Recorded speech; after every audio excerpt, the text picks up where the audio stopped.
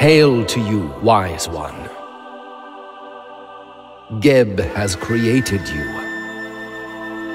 The Ennead has given you birth. Stand up upon this land, which came out of the Becoming One. May you become over it. May you be high over it, so that your Father sees you, so that Ra sees you. You have power over your body. There is no one to oppose you.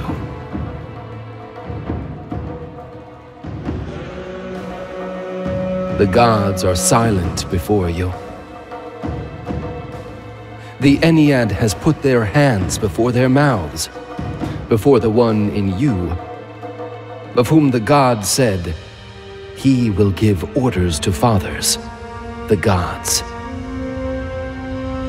The humanity bewail you after the imperishable stars have carried you. There is no god who has become a star without a companion. Shall I be your companion?